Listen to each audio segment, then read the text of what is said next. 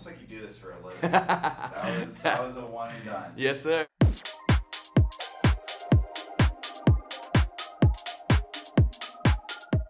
What's up? I'm DJ Pauly D, and I'm a world-known DJ and TV personality.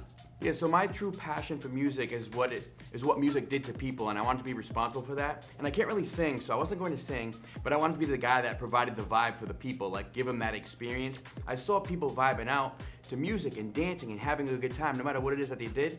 I'm like, damn, I want to do that. When I would go out, I wasn't really partying with my friends. I was watching the DJ. I was like, damn, I want to be that guy. DJing in the beginnings were, I was a local DJ in Rhode Island. I was playing birthday parties, school events, school dances, and I got my first in at a little lounge. And the lounge was like open format, so I would play that. I would play to the crowd. I would hear like a different crowd.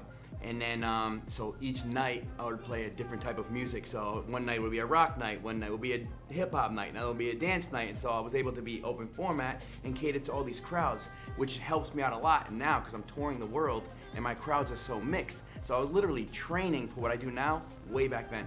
My most important thing to me is playing for you guys, playing for everybody, so I cater to the crowd. And I never really know what to expect, so I don't go into it making a set.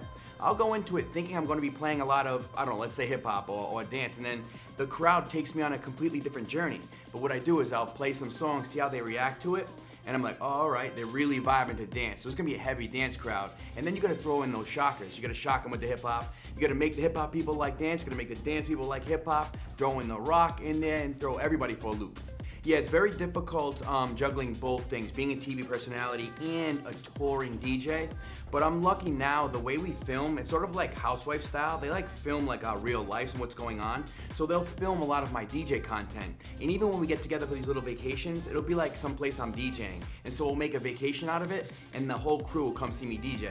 And that works out for me, it's perfect. Yeah, I mean, a lot of people ask me, like, is my TV personality the same as my DJ personality, or is the personality in real life that? What was easy for me is, I'm DJ Pauly D, that's me. My personality is the same I am with my friends, as it is with my cast on Jersey Shore, as it is DJing. It's just me being me, which is easy, because I know how to be me. Yeah, so for me, there's no better feeling in the entire world is when I'm on that stage and I get that feedback and the reaction from the crowd.